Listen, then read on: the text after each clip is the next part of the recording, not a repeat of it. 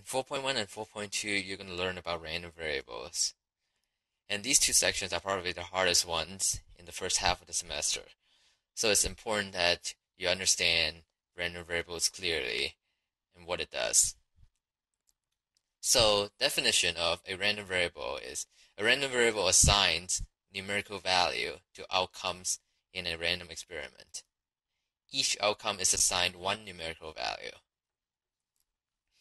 So let's look at this random process where I flip a coin twice.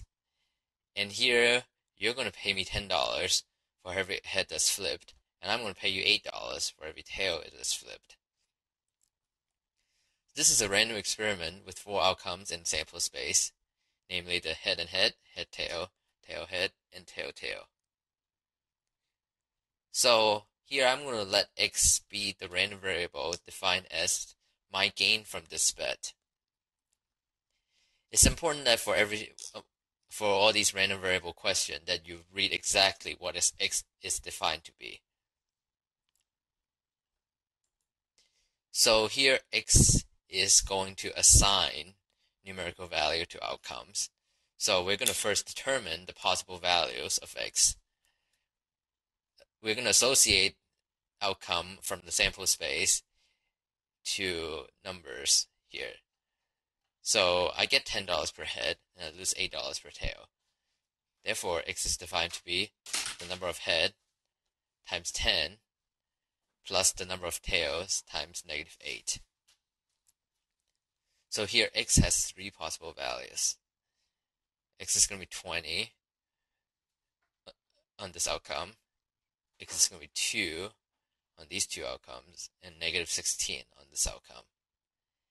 And this covers all the outcomes from the sample space.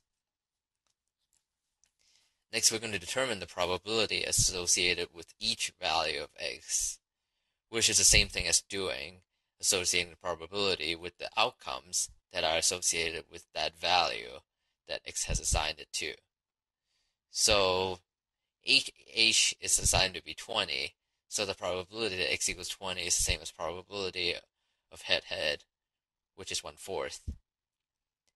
And the probability of x equals 2 is the probability of head tail plus the probability of tail head, because both of these outcomes is assigned a value of 2, so the probability of x equals 2 is 1/4 plus 1/4, which is 1/2.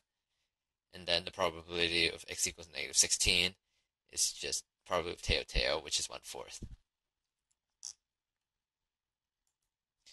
Finally, we're going to make the table.